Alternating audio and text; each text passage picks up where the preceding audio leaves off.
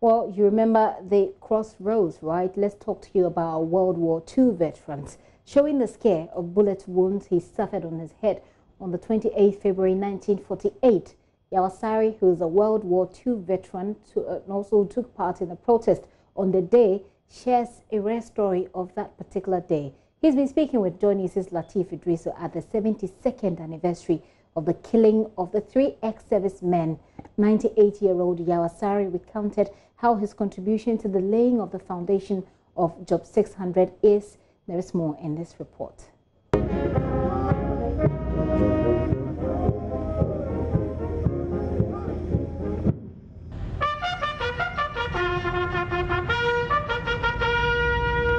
In its final days, the boycott of European goods, which was instigated by Ni Kwabena Boni, who was referred back in the day as Boycott Hene, and the subsequent protest and agitation that followed resulted in the killing of 3 ex-servicemen right here on the 28th February road.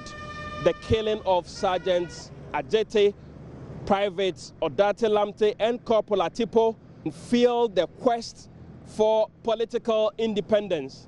Today, at the commemoration of the 72nd anniversary, some ex-servicemen are recounting what took place on that particular day and how it has affected their lives even today. Hello, Mr. Sari? Yes, Yawasari. Yawasari is a World War II veteran. Thank you for the He was here at the 28th February road when the 3 ex-servicemen were shot and killed in 1948. We want to congratulate you Hold on. Those people, they never been the second war. I've been the second war. Yeah, that's what he's asking. What's happened here, 1948, I'm including. See, there's a bullet. This is a bullet. 1948. Come here. I was the first president before the bill had the house. You are talking about the Job 600? Yes, I was included before the bill house. Before the independent.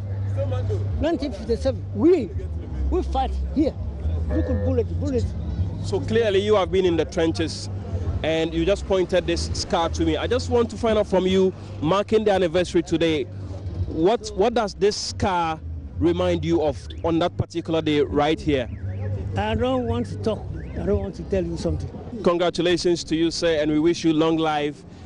So you will live to witness. 98. You are 98, so you live to witness a lot more of these in the anniversaries.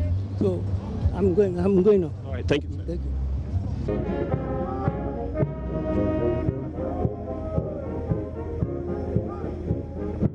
Actual fact, it wasn't nice at all, but it happens. So we take this in a lesson from it, that next time, if such a thing happens, those in charge or those authorities should think carefully before they act. How did that shape your perception about the army even before you moved in? Oh, it gave me a very, very, very high morale to be in the army. You mean the killing of the 3 gave you high morale? To join the army. The killing is very bad. It's not good at all. It's very, very bad. It shouldn't have not happened.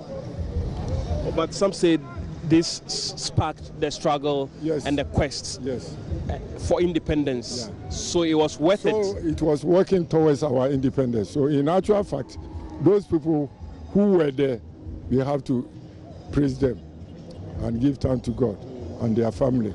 And those of us who are just joined to, we should learn something from them and keep our morale high and do whatever they tell us to do.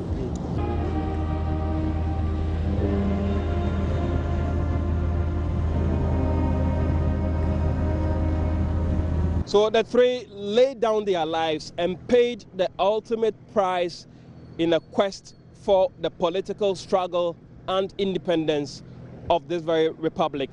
Today, let's ask ourselves, are we ready to lay down our lives and sacrifice to make Ghana a better place for the generation yet unborn?